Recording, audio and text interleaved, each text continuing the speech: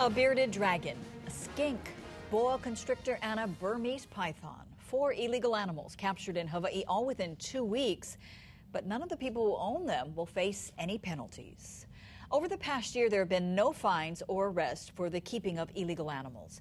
KITV4's Paul Drews investigates why not and explains what action will be taken to keep unwanted pests out of the state.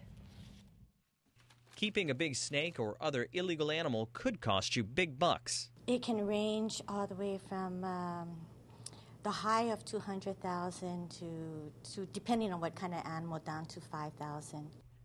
Except in the past year, it hasn't.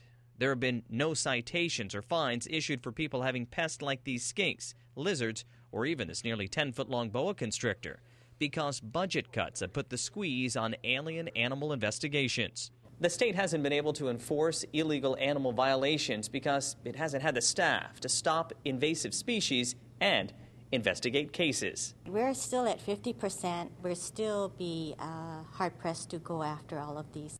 Honolulu police are sometimes called in on some of the cases, but each time, pet owners have been offered amnesty to give up their animals.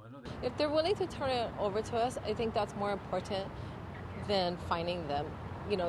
Imposing a fine on them. I think the important part is getting these animals and putting them in a safe environment rather than being turned out into the wild. The state has not received any money from illegal pet owners being fined, but it has been paying out money just to get the pet pest.